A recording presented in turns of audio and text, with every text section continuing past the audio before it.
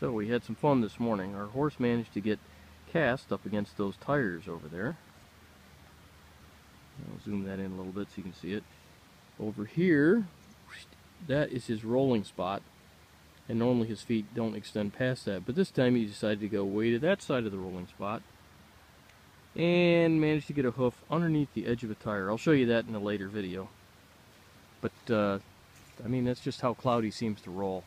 That guy is always getting into some sort of problem. We had him one time. Come with me? Come on. We had him one time. He got stuck up against a scratcher. So his tail got wrapped up in the scratcher. I had to get rid of the scratcher.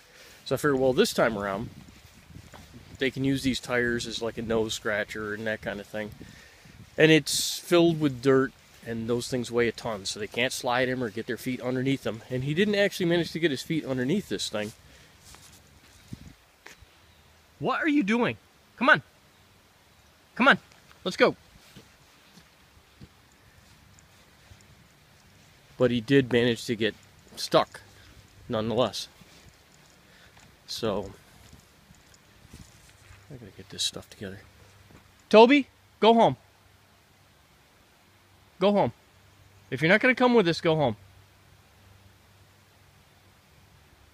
Oh my God.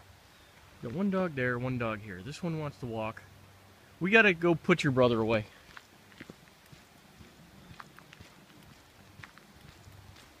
If you don't want to walk, why do you come with us?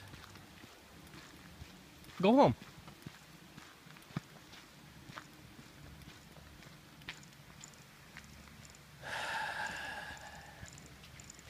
Toby's getting older, and he doesn't like going for the long walks when it's cold out.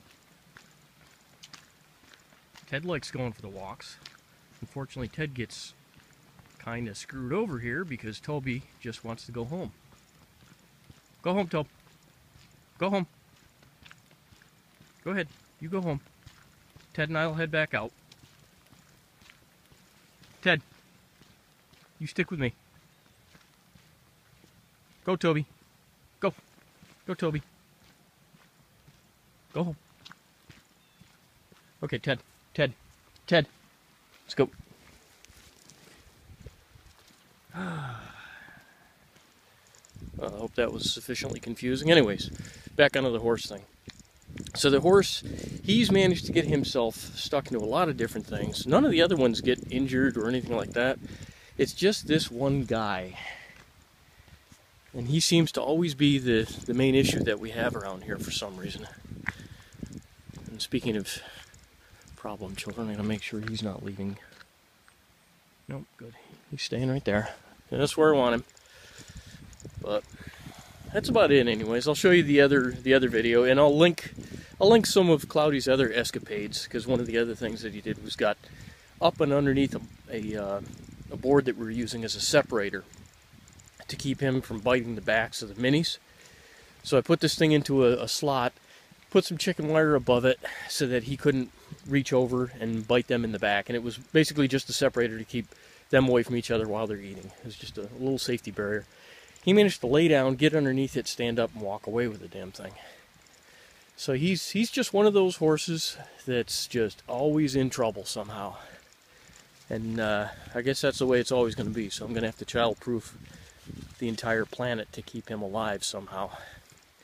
But my wife always says, oh, he's getting older and he's going to die one of these days because he's just getting older. It's like, no, he's not going to die because he's getting older. He's going to die because he's stupid.